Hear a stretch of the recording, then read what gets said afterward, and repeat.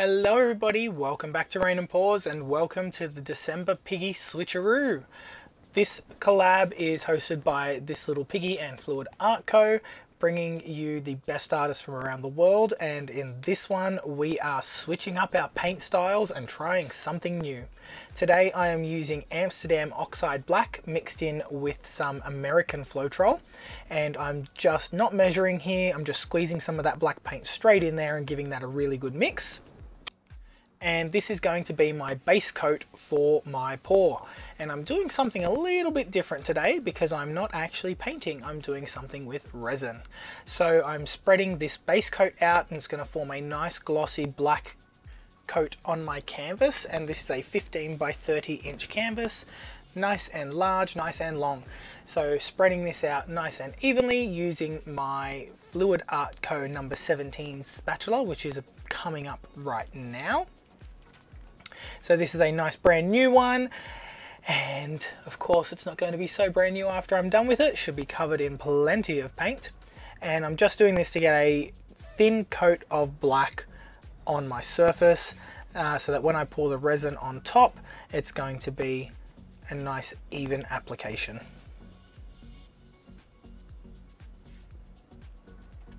So you can see that with the American Floetrol, it can have gloops and boogers in it. So you do need to strain that. Normally I have a stocking over the end of my Floetrol bottle, but I broke it and I don't stock stockings at home. I don't wear them, or maybe I do. I don't know. So this is now dry, but yeah, very important to strain your American Floetrol. You don't need to strain Australian Floetrol. Now I'm going to be pouring my resin into a big mixing cup, and I'm going to be using my Fluid Art Co mixing paddle, and this was a big mistake. I should have used my drill mixer for this, it would have been much more efficient, but for the sake of the collab I used my Piggy one, and I'm using iCoat resin today. So Lisa Marvin from Canada was lovely enough to send me some iCoat resin because she absolutely loves it. I normally use my Stone Coat, but I have run out, so she sent a care package over, and I'm going to give it a go today, see how it goes, see what it looks like. I'm also using some This Little Piggy pigments because they are absolutely amazing. And if you would like to buy any of the This Little Piggy pigments or the Fluid Art Co mixing sticks, the paddles, baby cups, they have everything. They even stock art resin. They've got paints depending on which country you live in. They all stock tri-art paints as well, which is amazing. And you can get all of that at fluid-art.co. and they do ship from 5 different countries around the world, so you are more than likely able to get local delivery. I've also put down my Fluid Art Co silicone mat underneath here because I'm working with a lot of resin, so it'll be really easy to clean up and peel everything at the end. And I have a nice big bottle of my Amsterdam titanium white acrylic paint that I'm also going to mix into that smaller cup of resin and make a piggy wave paste. Or not a piggy wave paste, a paint wave paste. Now the idea is that I'm going to get cells when I use that. So the colors I'm using today are This Little Piggy Rose Quartz, which is our interference red. I have This Little Piggy Brulee, which is an amazing interference copper or orange. And these piggies, because they're interference colors, will look whitish in the jar, but when you put them on top of black, you'll see the beautiful color come out. This one is Ball Gown, giving them a really good stir, and you don't need to dilute these before you put them into resin, they will mix straight in. And in this one, I'm putting quite a large amount of acrylic paint into my resin and giving that a good mix, and that's going to form my cell activator for this, or my wave paste I should say. Then this one is Pinot Gris, which is interference green. I have Velvet interference blue, and you can see I'm being quite generous with the pigment, just dumping that straight in, and this is about the amount of pigment that I would use for a cup of paint as well. And this one is This Little Piggy Sequins, beautiful interference violet. So it's not quite purple, not quite pink, but looks amazing nonetheless. So I've got a little bit of resin left mixed up in my bucket, and I'm spreading that over the base, making sure it's all nice and thin. And the idea with this is that I've got a nice slick base for my resin colors to slide around on. I don't need it fully covered because we are adding quite a bit of resin in those colors.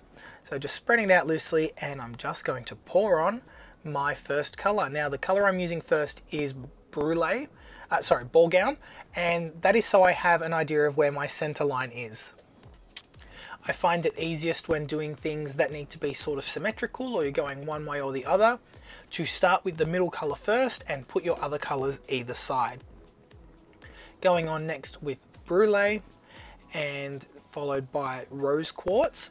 And you can see I'm always wearing gloves. Try and wear long sleeve clothing as well, so you're covering as much of your body as you can. And I'm wearing my full face respirator.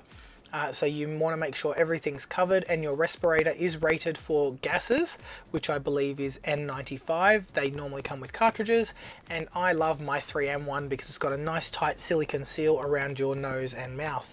If you are not using a silicone mask or a mask that forms a tight seal, it is not safe. A normal dust mask will not work for this.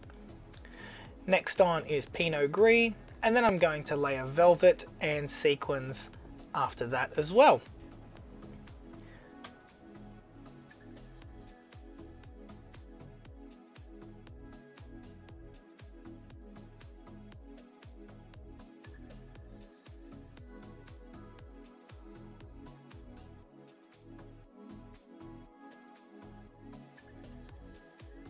And you can see when you pour that out of the cup just how it looks plain white when it's in the cup, but as soon as it hits that black, those colors are so super vibrant.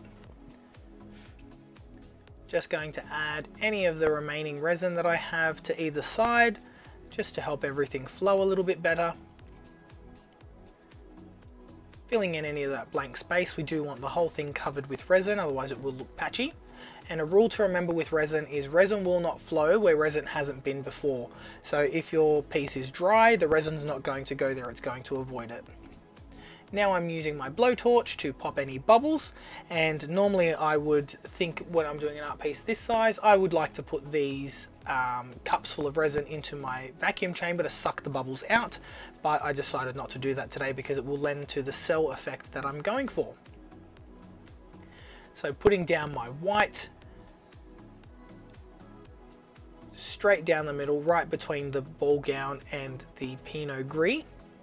And now we're going to swipe away. So this is how we're going to make the cells in our resin artwork. So swiping straight over the top of that and dragging all of that beautiful color out into that clear resin. Very important when you're doing this not to swipe over an area that you've already done with the paper, because you will mess up everything. Now you can swipe over the same area twice, just don't use the same piece of paper because you will add color into your white and that may make everything look messy. Now here I lifted the paper up just a little bit and it gave me this really splodgy effect, which I'll go through and fix later. But if you were going for the look of fire, this could be really cool. Always using a new piece of paper, making sure you get a really nice clean swipe. And on this one, I was curving the piece of paper, so I lifted it and missed a little bit of that resin and it dipped back down. So that's perfectly fine. It adds a bit of character to it, a little bit of dimension, and it doesn't make it look so same. So like I mentioned earlier, going back over the same area, swiping that out and bringing all of that white paint over the top of the colored resin.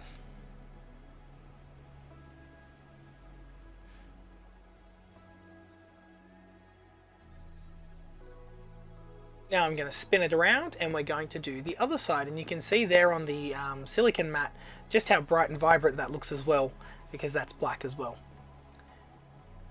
These colors are just so pretty, and I'm so glad that the warm light here really worked. I did change the color of my lighting just for this. And we're going to swipe away, making sure that I've tapped it down so that it actually adheres to the white, and you can see that resin seeping through the paper. Isn't that just gorgeous? It looks like the Aurora Borealis. It's so pretty. I will definitely be doing more of these, I think, depending on how this one cures.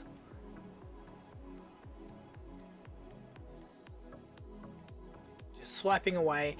As mentioned, I'm using This Little Piggy pigments from Fluid Art Co. You can get those at fluid-art.co. They really do have so much there. The customer service is fantastic and they ship pretty much worldwide. Even if you're in a country where they don't have a shipping depot, most likely you can send them a message and they'll be able to tell you if they can ship their products to you. So I know we do ship to New Zealand every now and then with a special order, and people from all around the globe have managed to snag some of their products. If you can't, organise a friend in a country that they do ship to send some to you. Now some of their products are banned in various countries, so you may not be able to access them there, but the majority of products are sold all around the world at Fluid Art Co. You can only get them online. If you see them for sale elsewhere, don't buy them because they are not Fluid Art Co products. So I'm just tilting here to get that resin off the edge, make sure the whole thing is covered evenly, and you can see it's flowing quite slowly because resin is very viscous. But I'm so pleased with how this is turning out, and you can see those cells are developing already.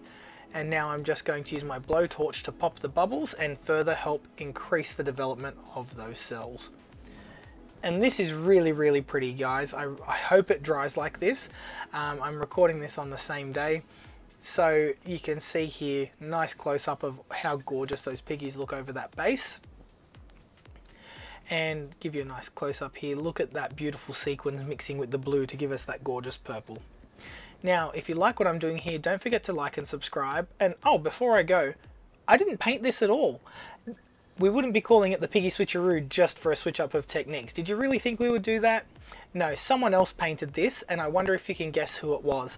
Leave your answers in the comments below, let me know, and we'll reveal who painted all of these paintings later on.